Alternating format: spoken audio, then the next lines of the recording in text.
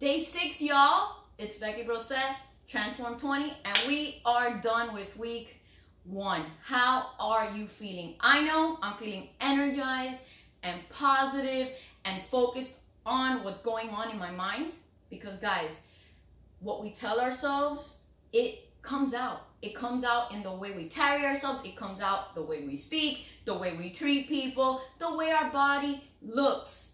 If there's constant negativity going on here, believe me, you are pushing out negativity onto the world. And this program is going to change that, because we are here to bust through barriers, bust through the excuses, bust through those stories that you have told yourself all your life as to why you cannot succeed. Yes, you can.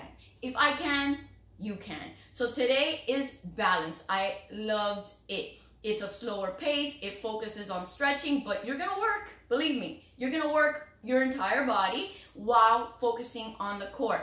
And while I'm talking about the core, a lot of people have poor balance. And guys, I want you to focus on this. This is important.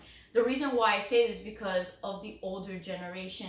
I am seeing my parents, my mom, my grandmother has always had very, very poor balance, overweight, and that is causing major problems right now, because now they're getting older and balance gets worse as you get older. You take a step, you can't really recalibrate your body, and they fall, breaking bones left and right, fractures, broken hips. We need to prevent that, and that happens now in our youth.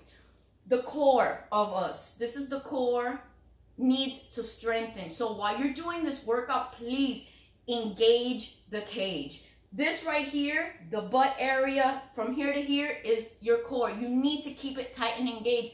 That is what's going to keep you uplifted, but also with good balance. We need that. It's not just for fitness. Balance is for life. So Shanti is going to keep talking about that, about balance and how you implement that into your life. Some people say that a balanced life is a figment of your imagination, but I think in essence, you do need balance. You need to take care of yourself, okay? And that's what Transform 20 is for. And that is a huge aspect of why we are showing up every day, to pull out our best selves. So do the workout, stretch at the end, really focus on getting the most out of every move. Yes, it's gonna burn, but celebrate that. Instead of using the old techniques of telling yourself, no, I can't, how about you flip the switch? Let's change the mentality, change the language, and say, yes, I can, because I am alive, and use the gift of being on this earth today, present, as the reason why you should push through every single move to the best of your ability. Again, this is your race.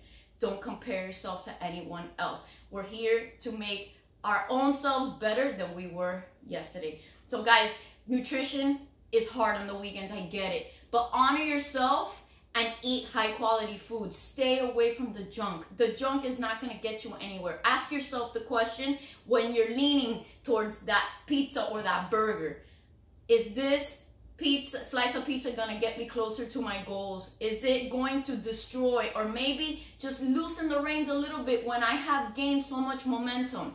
Don't do it. It's not worth it. You're going to kick yourself in the tail afterwards, and it's not worth it. Go for something that's going to make you feel energized and proud that you stayed consistent with your program.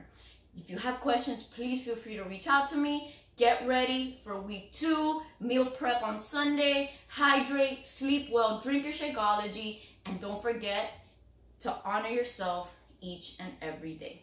I'll talk to you on Monday.